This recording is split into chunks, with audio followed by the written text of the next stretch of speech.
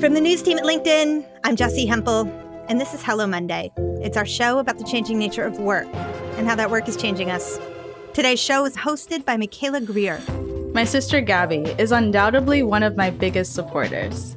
And as most people who have siblings will also tell you, she can be a pretty harsh critic as well. So after sending her a link to the very first Hello Monday episode I worked on, she quickly let me know that something was off. And she was right. I didn't sound like me. I was code switching at work. Somewhere along the way, I'd made a choice not to bring my authentic self to work. Oftentimes, the people who report code switching at work do so because they know at home they can be authentic. So they don't mind for a few hours a day code switching, taking off that mask, and going home and doing something else. My guest today is Dr. Courtney McCluney. She's an assistant professor of organizational behavior at Cornell University, and her work has focused heavily on this issue. In 2019, Dr. McCluney and her colleagues published an article in the Harvard Business Review exploring the true cost of code switching. Their findings registered with a lot of people. They certainly struck a chord with me. Today we're talking about what it means when you or your colleagues don't feel comfortable bringing your whole self to work. And to understand that, first we have to clarify what we mean when we use the term code switching. Here's Courtney to explain. Code switching, the way that we've defined it in our work, is the adjustment or modification of how you present yourself. And particularly, we focus on how people express their cultural and racial identity through their voice, style of speech, and behavioral mannerisms and appearance. So how all of those facets are adjusted and modified, and usually in exchange for something. Typically, that is to maximize the comfort of the other person you're interacting with, or to receive some sort of good or service, whether that's to be treated fairly or to possibly be perceived as professional in the workplace. So those are the bite-sized definition of the construct. The term itself, though, came from linguistic studies, and it originally meant the switching between languages. And from there, linguist scholars noticed when they added in a social anthropology lens that it wasn't just the switching of actual words, but it was switching the cadence of your speak or of how you speak. And it all depended on who the other interacting partner was. And that's how, social psychologists came to think about it as another form of impression management. So have you noticed that it is mainly marginalized people? Who is code switching? Yeah, so code switching, I think, can happen at multiple levels. On a very basic level in Western society, we do have this very clear separation of work and home, or at least a desire for there to be separation. And that is why, elements of this pandemic have been so difficult for a lot of people. And when we take that a layer down, a lot of people say, isn't that just being professional? It's like, yes, there's such a thing as professional engagement. But even if we take that construct of professionalism, who has come to define that term? What does it look like? What does it mean to sound and look and be professional? All of that is unfortunately coded in a society that is so clearly demarcated by race, gender, class, sexuality, sexual orientation, gender identity. We have come to define almost all terms that we think of as just universal. And so over time, the concept of professionalism has become associated with a heterosexual, able-bodied, white man without an accent, right? And that's sort of our preferred way of being a professional. And that has been replicated if we look at, most of the presidents that we've had in the society, they tend to fit one, if not all of those identities, age being a different factor. And when people think of who's the doctor in the room, who's the professor in the classroom, I'm certainly the last person they would think of as a professor, given my age and how my hair is styled. And we also see this legally. It is currently legal in more states in this country to fire someone for having natural hair if it is deemed as unprofessional, which solely means having unkempt hair. Now, who in society would have this type of hair texture? When you start thinking of code switching at different levels and different layers, you realize how it's another way that we can reinforce racial inequality, gender inequality, and oppression. It's certainly something that I think a lot of companies didn't realize they were doing. It's one of those subtle aspects of their culture, and it makes it less inclusive for some people. Yeah. I went to school. I took a lot of classes but there was never one called Code Switching 101. I don't remember taking that. So when are we learning how to code switch, and who are we learning that from? Well, it's such a great question. I certainly think this is another thing that would likely differ depending on if you are, U.S. born into white, middle class, upper class family. I think the term code switching is very new, right? Whereas for other groups of people, immigrant families, they talked about this as an acculturation experience. How is it that you try to adjust to this culture of being American? That is some form of code switching. We still have subtle biases that we attach to voice and to appearance. And so, it's easy to explain away why someone didn't get a job. No one will ever say on the surface, oh, it's because you have an accent. Although some places still might. But things like accent and hairstyling, we learn that at such a young age, and it certainly depends on where you are in society. When I've talked to families, especially Black families, a lot of the code switching conversation comes in as part of the overall socialization. We think of this as the talk when Black parents talk to mostly their young Black boys, but increasingly there needs to be a focus on Black girls as well about policing and their behavior. And it's if you, act a certain way, the way that you are perceived by others is as a threat. And this is why we're seeing so many police officers being called on young Black children, because their behavior is not increasing the comfort of the other person in the room and is perceived as more threatening than another child, possibly from a different race, who behaves very similarly. So I think we learn about code switching almost as part of learning how to be a person of color in America, learning how to be a member of a marginalized group in America. How is it that you're supposed to navigate yourself in society and social spaces so that you can survive at a very basic level? That is some form of code switching. And in workplace settings, we're of course seeing this with how people are evaluating candidates for jobs and how they might evaluate you when it comes to feedback and performance. Unfortunately, we have seen decades worth of research that people of color, especially Black women and men in the workplace, do not receive enough feedback or very detailed feedback. If they do receive any, it's usually along the lines of, you're intimidating, or I'm afraid of you. And I'm only telling things that I've received in feedback conversations. And I'm always so confused. What makes me intimidating? But those are stereotypes, right? I think it's something we learn and just practice over time. We probably aren't even aware that we're doing it. Like you said, until your sister pointed it out to you. My mom would call it my phone voice. It's just like, I can tell when you're talking to someone of a different race, your voice will change when you're on the phone. So it happens, and I think it's almost automatic at this point. Yes, I think it is. It's a place you go, because when I come to work, I don't think, okay, I'm going to start speaking to my coworker in this way. It's just something that you kind of turn on the switch, and you don't realize it until maybe my dad calls me. I'm originally from the Caribbean, and so I'll start talking a lot more as I would back home as soon as I get that call. You touched on something that I want to go back on, which was a lot of this starts happening even during the interview phase.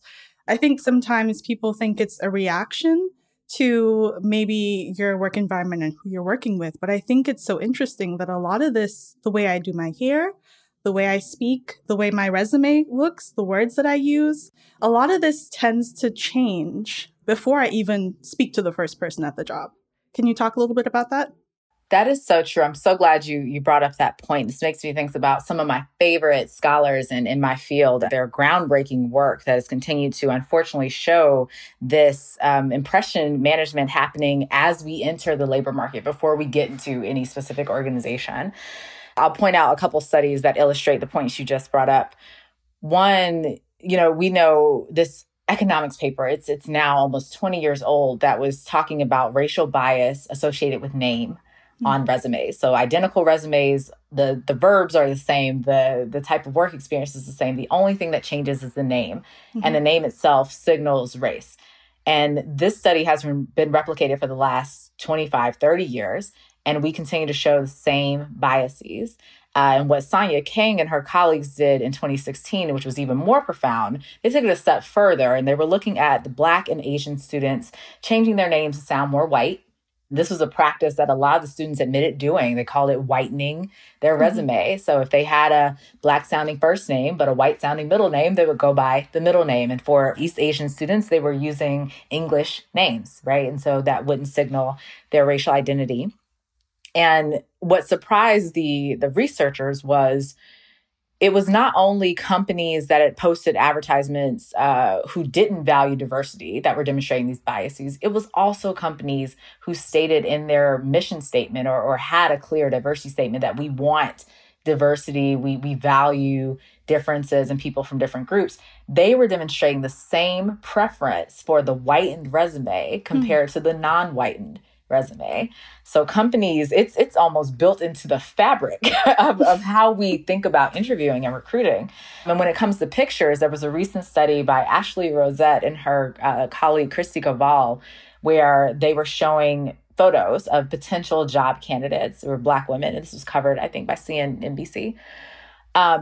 Black women with straight hair who had the same name, same resume as the Black women with natural styles, which both of us in this conversation have natural hairstyles, was rated as more professional, as more competent, as more capable of doing this job compared to the woman with natural hair. Now, if anyone knows a woman with natural hair and it's styled, that takes so much patience and capability to maintain and style natural hair. So to not even recognize the strengths that are associated with having natural hair is certainly something that companies are missing out on. So that's an aside. But yeah, prior to starting in organizations are already signaling that this is not a hairstyle that we value. This is not a name that we would want to associate with. I kind of want to talk about that perception a little bit, just because when I applied for this job, I didn't know anyone who worked here. I didn't know what their ideals were in terms of, can I wear my hair natural or what the case was. So in terms of job seekers, should we be prejudging and straightening our hair, or does this really help our prospects in getting a job? I see. This is always one of the interesting nuances of doing this work on code switching. The question I often get is, so should we code switch or not? Yes. And that's kind of what you're asking, right? And the answer to that question is my favorite academic answer. It depends. I love saying that term because on the one hand, code switching and feeling pressure to do it could be an internal indicator of how you are experiencing an environment. Right. So if you're saying, I want to work in a company where I can be myself, then my recommendation is that you go as your full self and you see how people are reacting to you in your full self and use that as a data point to decide. There's always lots of different pros and cons you have to weigh. The best goal, I think, is for people to have the agency and choice to decide to what extent I want to reveal more of my authentic self at work or not. And not let it be this taxing thing where unless I code switch, I can't get promoted or I can't get this job. Like the consequences have to be different for us to move forward and have a more inclusive workplaces. There might be someone listening who says, okay, so people of color do this thing where they change their voice, they might change their hair. Okay, so what? Like, we also do other things to get ourselves ahead. Why does this matter? What is this costing me as maybe a coworker? What is it costing me as an employer? Should I really care about this and why? There's no point in hiring a bunch of Black women who are the culture setters and the trend setters if you force them to assimilate and therefore not be innovative when it comes to identifying the latest cultural trends and norms. Right. So as an employer, as a coworker, as a manager, you're missing out on new ways of understanding the work that you're doing or being able to have this insight into a particular culture or product or process that this other group has experienced. I also think code switching would make people especially well suited to do expatriate jobs. So we often think of code switching as only an internal, U.S. phenomenon. But if someone has had to figure out ways to socially navigate an environment that's not their own, they're probably really well suited to do assignments in other countries and can help you as an organization bridge relationships by not just sending someone from your company, but possibly sending someone who looks like people in the countries that you're going to. Right. Right. And help to minimize some of that immediate barrier of difference. If you're sending people who are from these parts of the world back to those places, and they could probably have a different, experience fitting in and being an insider and bridging relationships as you try to grow out your multinational companies. As coworkers, of course, you're not being able to relate to someone authentically can possibly feel difficult in terms of developing a high quality relationship to be able to collaborate with each other. So being mindful that if this person can't be their authentic self with you, you're never going to develop the type of co-working relationship that would foster a harmonious, cohesive work environment, right? Like those things, they're not necessarily like, I'm not telling people to go and share all your most vulnerable, deep, dark secrets with your coworker. But if you feel that you can't even be yourself at work and you have to walk on eggshells, then you're not developing an actual, working relationship where if you do need help, if you do need to step away from work at a time, if no one knows about you, they're not going to know when you actually need help or how to best support you if you're not being open about what's going on. So I think those are certainly some of the consequences. We're going to take a quick break. When we come back, Courtney tells us how code switching also affects things like video conferencing. And we're back. A lot of people have been working at home since last spring. That means our coworkers get a really different view of us. For me, my Zoom background is pretty plain. There are no pictures of family, just a plant, and I did that on purpose. So I wanted to hear what Courtney thought about how working from home has affected code switching. Yeah, so my colleagues and I had this question a couple months into the pandemic, and Laura Morgan Roberts and I wrote a piece on working from home while Black. And like, what does that mean? Especially because code switching, it in addition to, helping to manage impressions and avoid stereotypes, another function of that behavior is it allows you to separate work and home. Oftentimes, the people who report code switching at work do so because they know at home they can be authentic. So they don't mind for a few hours a day code switching, taking off that mask and going home and doing something else. Now that we're working at home or living at work, those two spaces are blurred and we no longer have this separation between work and home life. This little camera is inviting this outside world that I haven't yet prepared my sacred home space to have public viewing in. So there's potential for bias to emerge if we're looking and peering into someone else's home and notice that things look different, or what's that figurine on your wall? What's that, bonnet doing over there? All sorts of things that could be symbols of someone's cultural identity. It was so fortuitous in various ways. We collected data on Black professionals code switching in August 2019. And then we collected a second set of data of Black professionals who are now working from home in September 2020. So we compared, to what extent are they reporting code switching when they're in person versus at home? And to what extent are these things associated with burnout or vigilance, this feeling of discrimination unless I code switch? And we were surprised to find we replicated the findings. So Black professionals are experiencing work from home life just as they were experiencing in-person work. And they were actually reporting higher levels of code switching via camera than they were in person. Some of the reasons behind this was, and a lot of companies are trying to figure out ways to deal with this now, there's potential monitoring that's happening from your manager. Some companies, managers haven't figured out how to help maintain the work of their employees without watching them through their cameras and mandating that they keep their cameras on, and possibly associating that with things like engagement. How engaged is this worker really unless their camera is on? Well, I know for myself, early on in the pandemic, all of the hair salons were closed. And so I was personally feeling very vulnerable about possibly broadcasting my non-style natural hair to my colleagues. So I was keeping my camera off as much as possible. And I would share, when someone would ask, why is your camera on? I would say, I'm not camera ready. So when I said that I wasn't yet camera ready, in addition to my hair not being styled, I also meant I'm not ready to put on this mask to look in the way that I know is considered professional. And I mean, even natural hair, I was like, this is quote unquote bad enough for stereotyping that I have natural hair.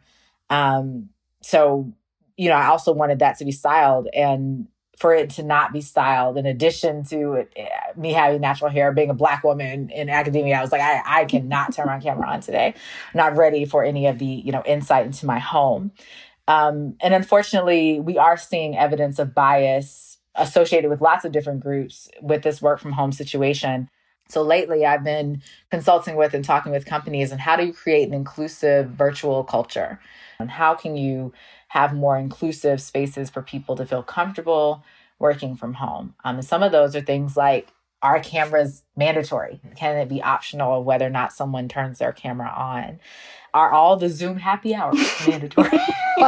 Do we, are there other ways that we can engage? Whatever happened to phone calls? I love talking on the phone. Love me a phone call. I feel like, right. I think I'm a cusper, Gen Xer, millennial by nature. Just the whole 80s, 90s talking on the phone, that's my jam. Mm-hmm. Like, when did we move away from that as a potential form of communication? And now everything has to be, virtual and video. Which also brought up other issues that relate to equity, such as we lack a digital infrastructure that accounts for equity and broadband infrastructure. So I live in Ithaca, New York, and Cornell University, is very well designed to handle everyone accessing the internet at the same time.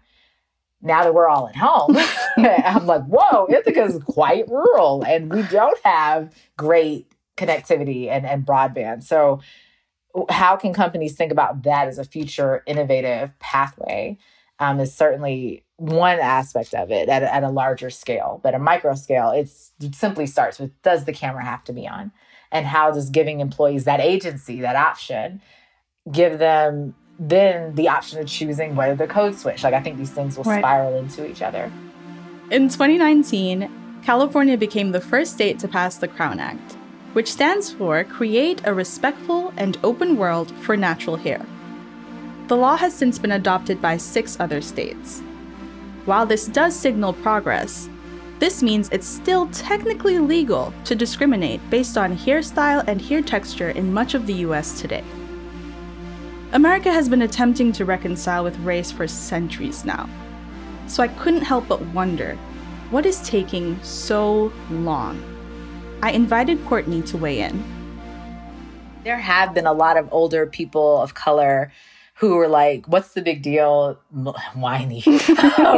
Generations after us just do not fall in line in the same way we did. It's like, well, each generation has their radicals. Right. And the last set of radicalism we had meant that there was no more discrimination against hiring. Now we're just holding companies up to that same platitude, but making it more clear that it's not just you can't hire us, you also can't treat us any kind of way. And so really bringing inclusion and having legislation around inclusion and equity, I think, are the next stages of creating a more welcoming workplace environment.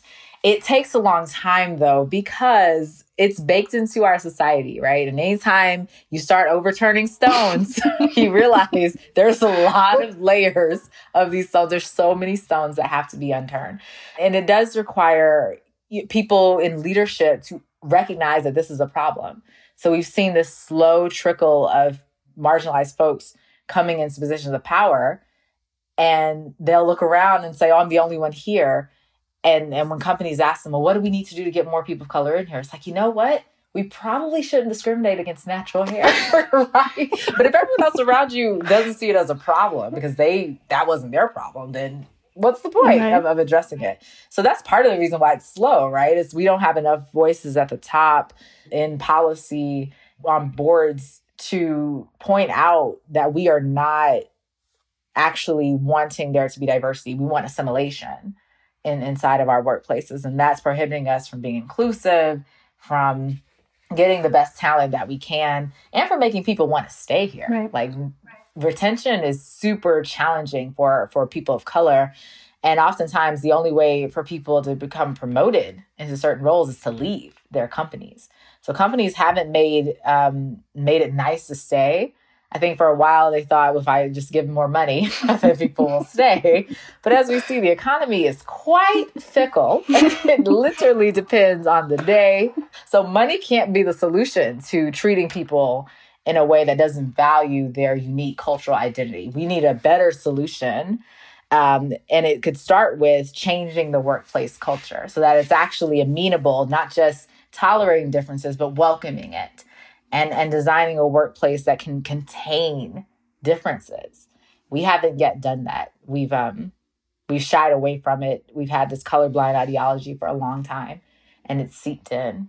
So I'm hopeful. Like you said, this summer, there was a lot of radical addressing of issues and changes, but we have to keep the momentum. We have to keep sustaining it. And I think having conversations like this on public platforms is one way to do it. Every time I give a code switching presentation, people are blown away that the person right next to you is code switching. They're like, are you serious? This is what people do at work? Yes. Yes, we do. So getting the word out there, identifying strategies to minimize the need for code switching, all of that, I think, is going to be extremely helpful moving forward to make change and make it happen more quickly, hopefully. And if you are a person of color in terms of making this happen, and you're sitting at this table, you are at the table for a reason, obviously, so you should speak up. What would you say to them to really, keep the ball going? How should I open these conversations with my employer or coworkers? What does that look like in practice?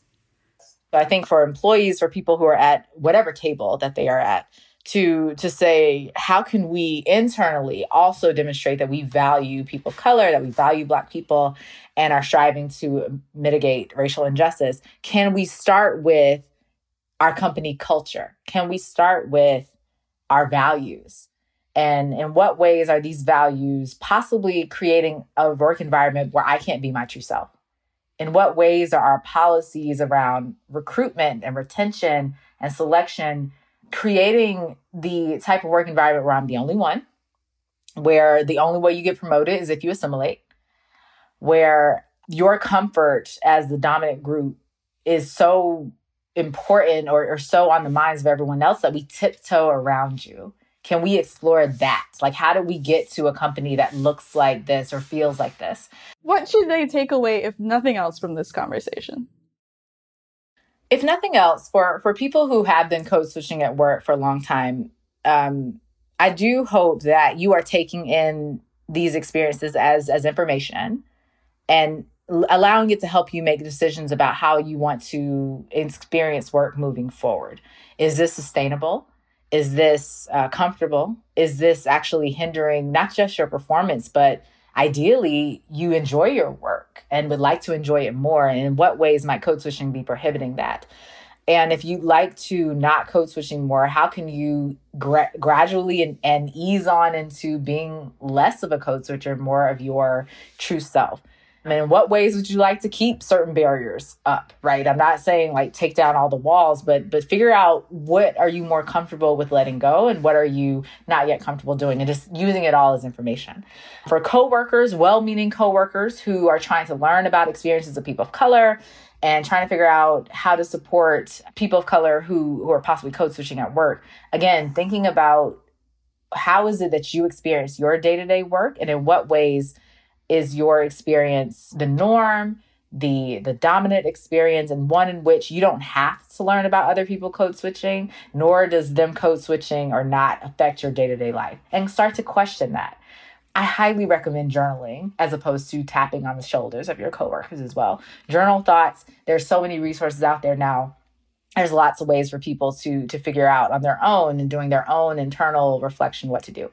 For managers and employers, how is it that you can create the type of environment where the skills that it takes to code switch and navigate your workplace are recognized and celebrated in terms of putting them to use? So recognizing that your employees of color are very skilled, and part of that skill set comes from surviving the type of work environments you've created. And in my mind, the best type of workplace is one that takes away barriers, but also recognizes the strengths that people have had to develop from managing those barriers and seeking to overcome them, and therefore rewarding them accordingly. And of course, I do not mean go up to someone and give them a reward for code switching. No. What I mean is recognizing in your next performance review, you may just be looking at numbers like, this person didn't make a lot of sales compared to this other person. But I do recognize that majority of our clients are white. And this person here is a person of color. They do not code switch at work. And oftentimes they are labeled as rude, but that could also be the bias of the people here. So how can I best position them so that they can do their best work without being subjected to everyday forms of racism from potential clients, right? How can I educate our clients that this is the workforce that they're working with? And therefore, you're going to hear different voices, but the product is the same. Like, how is it that you can be very aware and alert and keen on how bias can emerge and work to mitigate that at every facet of your organization? And again, going in with the assumption that we exist in a racist society, and I have to actively work against that if we want to be anti-racist. That was Dr. Courtney McCluney. You can check out her research by visiting her website at CourtneyLMcCluney.com or at the Harvard Business Review. I've been thinking a lot about what bringing my true self to work would look like. I must admit, for me, it's a scary thought to entertain. Outside of my Black inclusion group community and newly formed Caribbean crew at LinkedIn, my love for Soca, Palau, and Av remains mostly under wraps. I'm curious to hear more about your experiences with code switching. We'll be talking more about it during office hours this Wednesday at 3 p.m. Eastern. Find us on the LinkedIn news page or email us at hellomonday@linkedin.com and we'll send you a link. If you like the show, please take a moment right now to rate and review us on Apple Podcasts or wherever you listen. Until next time, be well. Hello Monday is a production of LinkedIn. Today's show was produced by Sarah Storm and hosted by Michaela Greer. Joe DeGiorgi mixed our show. Florencia Riondo is head of original audio and video. Dave Pond is our technical director. Samantha Roberson, Carrington York, and Victoria Taylor also support the show. Our music was composed just for us by the mysterious Breakmaster Cylinder. You also heard music from Poddington Bear. Dan Roth is the editor-in-chief of LinkedIn. I'm Jessie Hempel. Our show's back next Monday. Thanks for listening. I have to make a confession. This whole interview, I have definitely code switched. This is not the way I speak. And I'm curious to know if you did as well and what your actual voice sounds like. I will go first because if I was talking to my dad or something, then I would say something like this and how you doing and what's going on and da da da da. So I'm wondering what you sound like. You have a beautiful accent, by the way. I am from the South, but surprisingly, I have always sounded like this. Well, when I was a kid, I read so much. I was trying to become Matilda. I was like, if I read enough, I can move things in my mind. Most of the young girls that I saw as heroes as a child and reading books, unfortunately, were young white girls, right? Because there was such little representation of young Black girls reading books in my books and stuff like that. So I used to mimic, Anne of Green Gables, Little Women, and how they talk. Anne of Green Gables. I used to mimic those all the time. And I think it morphed into this kind of voice. So now when I tell people I'm from North Carolina, they're like, you don't have an accent. You're not Southern. It's like, I am Southern. And I can try, but that accent, you can tell I'm code switching when I try to sound more like I'm from North Carolina. That's not my authentic voice. This is my authentic voice.